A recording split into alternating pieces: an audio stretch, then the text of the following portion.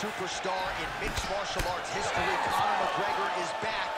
Now let's see how it goes for him. You know Conor's going to be fighting elite competition, so how does it go after more than 600 days outside the octagon?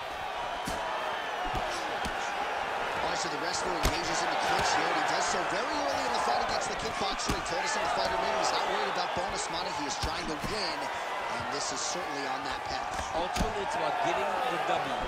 Getting this guy into the clinch allows for you to start working towards winning the fight.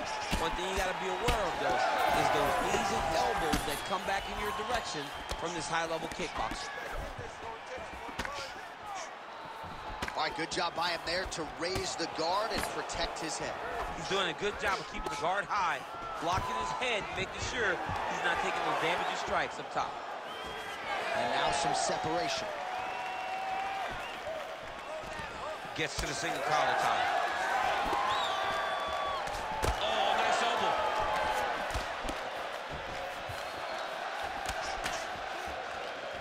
Throwing that jab now again, the fighter evades. Yevloyev gets the single leg takedown, nicely done there. A lot of top pressure being applied here as he works out of side control. Yevloyev's in half guard. Oh, right into mount.